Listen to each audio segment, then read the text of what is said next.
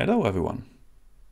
Welcome to the newest video where I will talk about xLSTM and music. And this will be the first video where I will introduce Helibrunna, my Hugging Face compatible xLSTM trainer. As always, please be so kind, like this video, subscribe to my channel, and if you have any questions, let me know in the comments. Until then, now xLSTM for music.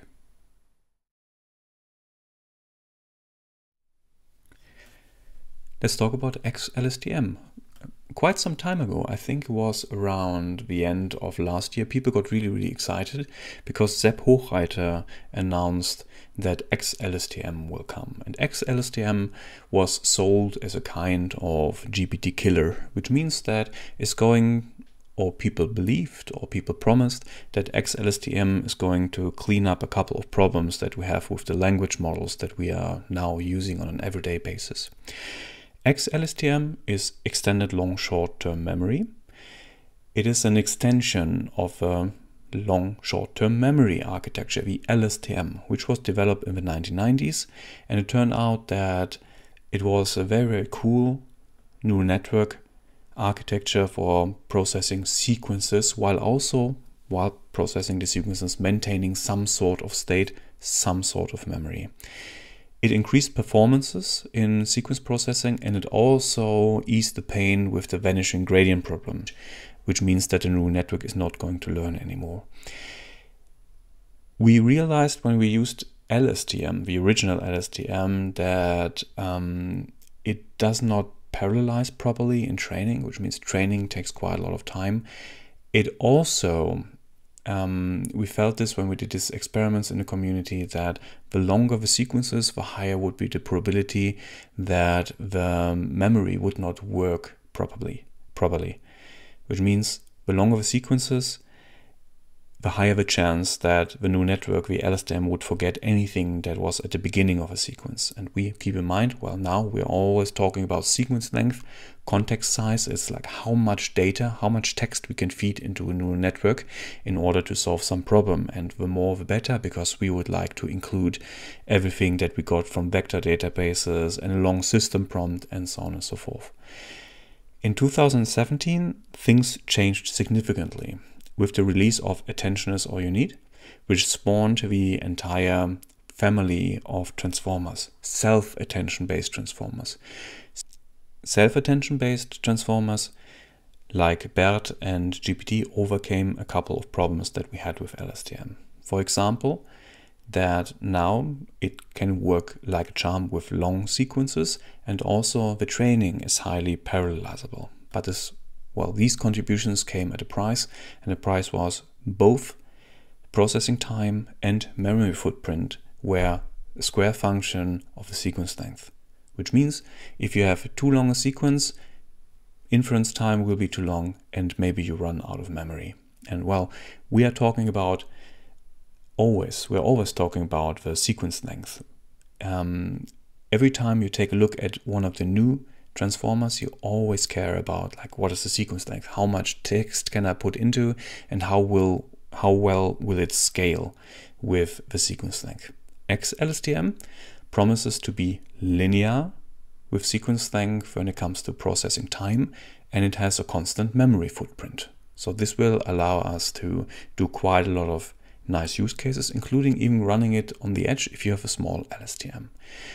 Also, xLSTM is to a certain degree parallelizable, and according to the paper, at least for small data sets, it shows performance that is on a similar level as the established GPT architectures that we know. Still, a few experiments are missing, which means that we have to scale it.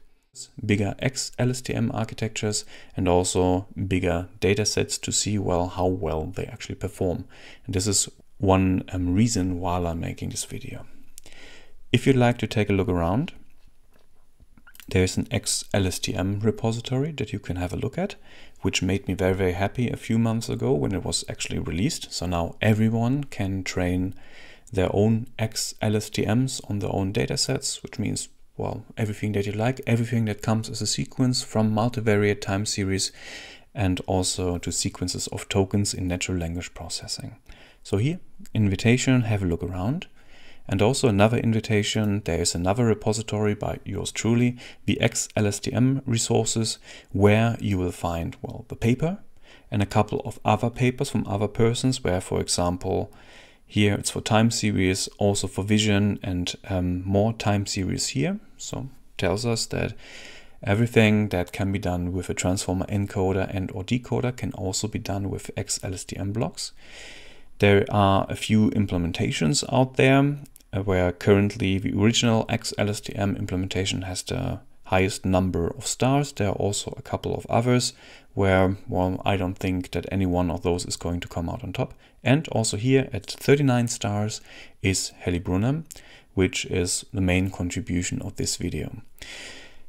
Coming back to the xLSTM implementation, I find it quite fascinating, well, easy to install, easy to use, but I felt that something was missing for me. And the something that was missing for me is that I would love to train large language models on datasets that I host on Hugging Face. So Hugging Face today is something like the de facto standard when it comes to, well, storing datasets.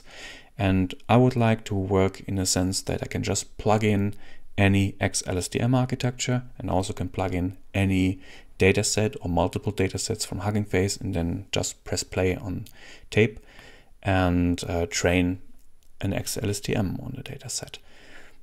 Here, well, not possible right out of the box. That's why I implemented Helibrunna, which allows you to do exactly that. Train xLSTM using the original implementation of a neural network on any text dataset that you like.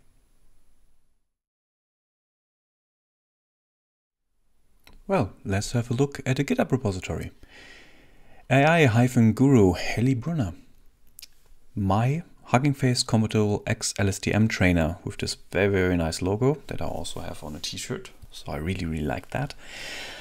Well, coming back again, the main contribution of this repository is it takes the original xLSTM implementation that you would install following the manual of the xLSTM GitHub repository, and it will allow you to train the xLSTM on text datasets that live on Hugging Face, which, well, required some effort. And I also, well, as a second contribution, I also wanted to parallelize training in a sense that if you have multiple GPUs, that it works like a charm on multiple GPUs. First, before I dig deeper, Helibrunna, why is it called like that? It's an old name for the city of Heilbronn.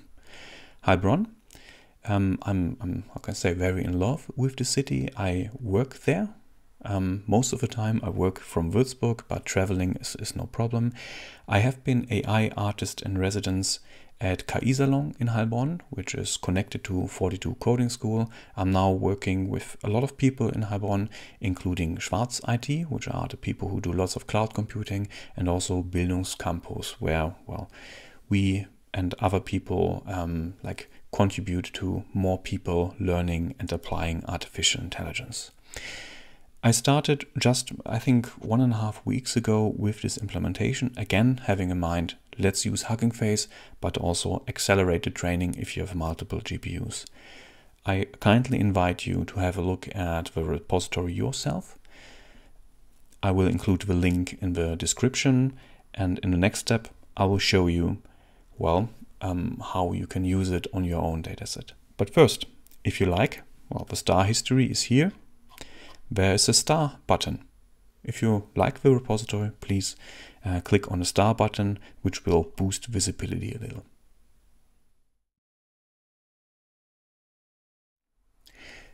We are very close to actually training xLSTM on a text dataset. Speaking of which, here is a text dataset, which looks a little queer if you look at it for the first time, because it has strange little things in it. Well, if you lean back, you see, well, this is actually text. This is something that maybe would be human readable if you practice a little. Long story short, well, this is a music representation that is compatible with large language models. So it has lots and lots of tokens, and each token is like a control token for something that would happen when playing the music, like note starting, time elapsing, note stopping, and so on and so forth. So it's very close to the general MIDI standard. JS Garland 100K. Well, it's based on the JS dataset by Omar Peraja. That's the Hello World dataset that I always go to when I do something new with deep neural networks for music. It includes, I think, 1,000 chorales that sound like the chorales composed by Johann Sebastian Bach. I used them and I sampled them. So I did some data augmentation on the original samples, and I generated 100,000 samples for training from that by changing tiny little things like, for example, pitch shifting. So this dataset has 100,000 samples, which is not that much when you want to train a deep neural network on text. It also has a total token count of 80 million. 80 million is nothing, but this would mean that I can actually check my implementation. I can check it in no time. So training will not take weeks. It maybe just take a couple of minutes. And also I can do quick iterations. If this works, which, well, spoiler alert, it does, I would then later increase the number of samples and also the neural network architecture. So, well, here's a dataset on music, just 113 megabytes, very easy to use, very easy to experiment with. And, well, this is what I will do next.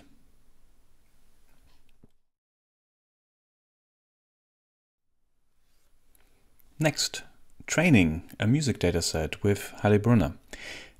Your invitation stands. If you like to do your own experiments, you can git clone Helibrunna, follow the installation instructions, and then come up with your own dataset and just put it in. I'll show you in a moment how you can put in your own dataset. And then you train neural network, and then hopefully you get a very nice language generator. In this case, I'll show you how to do a music neural network. So here, the README again, nothing to be afraid of.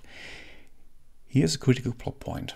So how the thing works is, first, you have to provide a config file.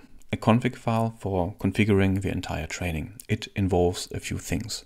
First and foremost, here at the bottom, you have a dataset. And this is where you can actually squeeze in your own dataset. So you provide a Hugging Face ID. It also works if you have a dataset on your hard drive, but usually if you put it to Hugging Face, everything will be fine. Here is the dataset that I just showed you, JS Garland 2024 100K. Garland means that the music representation looks like a garland. So it's bar by bar by bar by bar in the representation. So here you squeeze in your dataset, which is like already most of the work, because remember, when you do anything that has to do with deep neural networks, you spend a lot of time on the data and not so much time on the actual training, except for, well, you have to wait for the loss to converge, but there you're usually very, very unbusy. You're just monitoring the whole thing, how it runs online. Around about 99% of the time you spend data preprocessing, and then 1% of the time that you actually invest, except for waiting, as, well, neural network architecture. In order to translate any dataset into something that is understandable by a deep neural network, which means you have to translate it to numbers, in NLP you will use a tokenizer. When you do time series, you would standardize or normalize the data. For texts, you have to tokenize them, which means the text is split into tokens, and each token is represented as an index to a vocabulary. Here I will, well, instruct the trainer to come up with an own whitespace tokenizer, which is creates a tokenizer from scratch. What you can also do is you plug in any tokenizer that you like. You can use, for example, an upcycle GPT-2 tokenizer, as seen in the xLSTM paper, or use a Llama 2, Llama 3 tokenizer, Mistral tokenizer. All the tokenizers that also live on Hugging Face can be used here. Now we have a dataset and we have a tokenizer. Getting closer to the neural network itself, here is the model, number of blocks, embedding them, and so on and so forth, parameters for the model architecture. The xLSTM consists of a sequence of blocks. Each block can be either an MLSTM block or an SLSTM block. Each block can have a number of heads, which means parallel processing in a block. The model itself has an embedding dimension, which means like how many numbers to use in order to represent the tokens or the token embeddings. And you also specify which of the positions, which blocks are xLSTM blocks. Usually you have way more MLSTM blocks than xLSTM blocks. There's a ratio of 7:1 mentioned in the paper. And of course, sequence length, which means like how long a sequence the architecture is going to process. I can already hint at, after training, you can increase the context length and go wild. It says in the paper that when it comes to long sequences, xLSTM has a very, very low perplexity, which means it scales with longer sequences, especially with sequences that it has not been trained on. Training itself, here you go.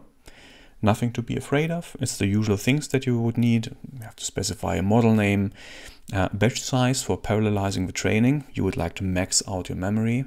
You would like to have as many samples as possible. There's a learning rate. Usually you start with a bigger learning rate and somehow decay it to a small learning rate. So learning rate scheduling comes to mind. We'll use, as suggested in the paper, the first 10% of all the steps for warming up. So it's a linear warm up from a small learning rate to the learning rate itself. It also has a decay in a cosine fashion. So which means that until the end of a training, which in our case is 1 epoch, the learning rate is going to decay to a minimum. There's also some weights decay happening inside the neural network itself. We will train for 1 epoch. We will put everything to the output directory as specified here. We will save the neural network every 500 steps, which for a small neural network is fine. When you train a neural network for a couple of days or even weeks, you might get this number higher, or else you will just clutter your hard drive with lots and lots of checkpoints, which will also mean that you might run out of memory. And well, if you have a big neural network, saving the neural network will take some time, so you speed up the training by that. Also logging every step, which is like how often it's going to log any statistics somewhere else. 1B project, weights and biases. We also specify a name for weights and biases. Torch compile. If you would like to speed up the training by compiling the model, it's a new feature introduced a while ago in PyTorch. This is, well, how you would start. So if you would like to do some training, you have to come up with a dataset, the tokenizer, and the training itself, and the model architecture. And usually you spend way more time on the dataset. What you would do, and this is just a preview, I will show you in a moment an actual training run. You would then call the training script, which will do everything, including dataset preprocessing when necessary. Well, chunking and batching is something that comes to mind. It will make sure that those training parameters in a config file are properly set up. It will create an accelerator, which means it allows for distributed training. And well, doing quite a lot of things. A little math here, setting up the optimizer, enabling weights and biases if necessary. And then here is the main part. It goes for all the epochs, for all the batches, and does, well, the stochastic gradient descent. Similar to the original implementation, with this tiny little difference that now it uses accelerate and has a little bit more sophisticated logging that is weights and biases compatible. Well, let's train the beast.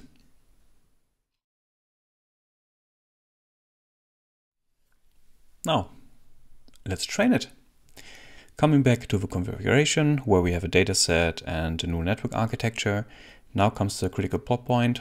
Well, how to actually train it. Let me show you. Create a new terminal. I would believe that if you are here, that you have already set up xLSTM following the instructions, which means that I can now conda activate xLSTM.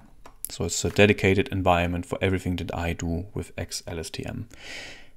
I've already mentioned that the training is facilitated by xLSTM. xLSTM is a library by Hugging Face that allows you to distribute your training on multiple GPUs and also on a cluster of GPU nodes, well, in order to get maximum speed out of it.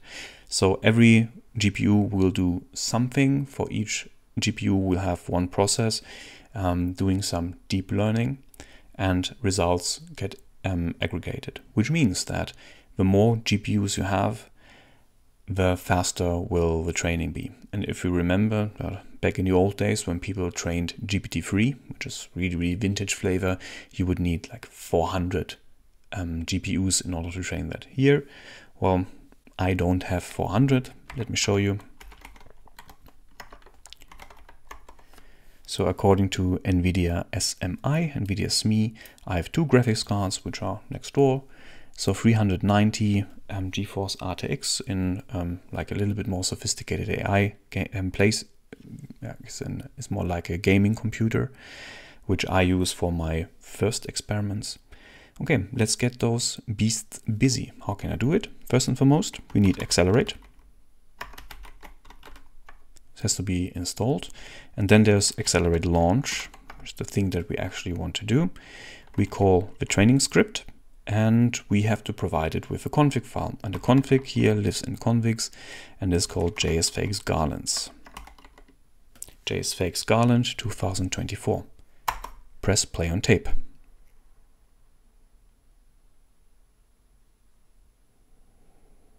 So comes the initialization. Look at this nice little logo.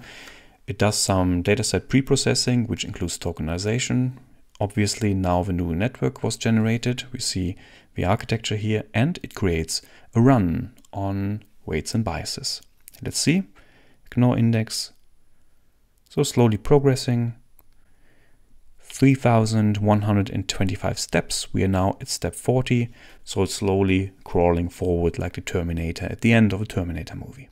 Estimated time of arrival is in 13 minutes, which, well, when it comes to large language models, it's nothing. We're very patient. It's no problem. If you work on a real data set, the training will last for weeks, if not even months. Let's have a look at weights and biases. There you go. Something should have happened here.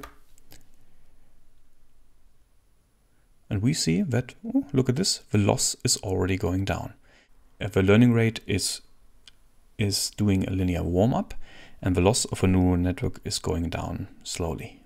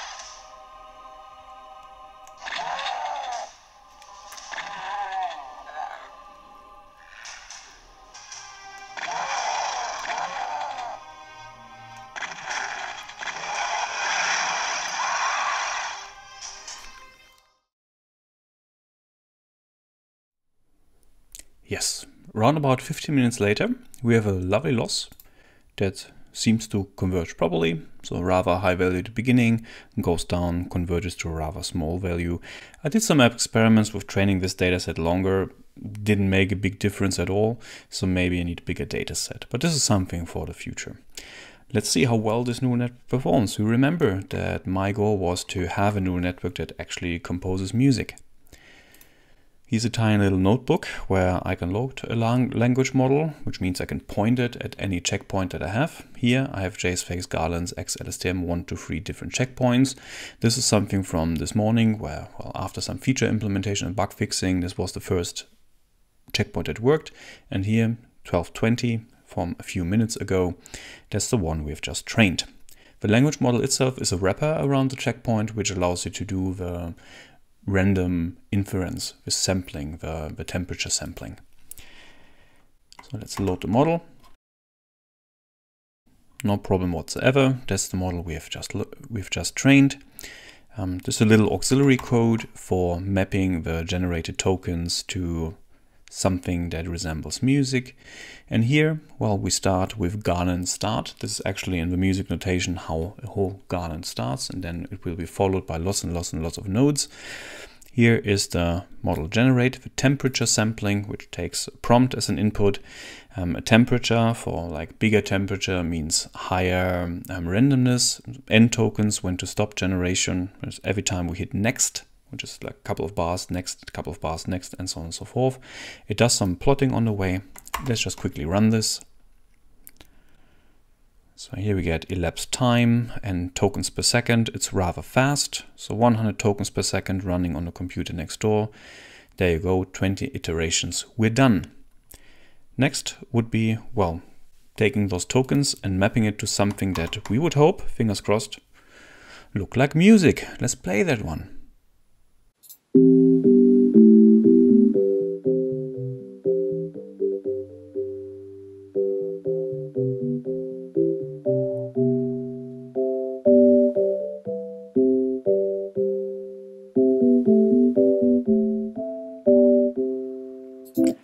Amazing, they grow up so quickly. So now I'm very motivated to take more data sets, maybe again heavy metal, and train xLSTM on that. And I'm most curious about how well it performs when I make the sequences longer and longer and longer, especially longer than the sequences I've trained on. Like how consistent will the music be? Will it repeat motifs? Will it be, how can I say, surprising while also repeating a couple of things? I don't know, I would love to find out. But well, this was just one example how to train xLSTM on some text. Coincidentally, the text was representing some music. I have to ask you, if you're curious about this, if you're curious about just using natural language to train xLSTM, you're invited. Go to Helibrunna, plug in your own dataset, configure your own xLSTM architecture with how many blocks you would like to use, and then go wild. If you need anything, well, you'll find me here on YouTube, you'll all find me on X, and you'll also find me on LinkedIn. Happy to help. Until then, have a great day, and well, I hope you liked that. If you liked it, hit like, and please, if you didn't do so yet, please subscribe to my channel. Thank you very much.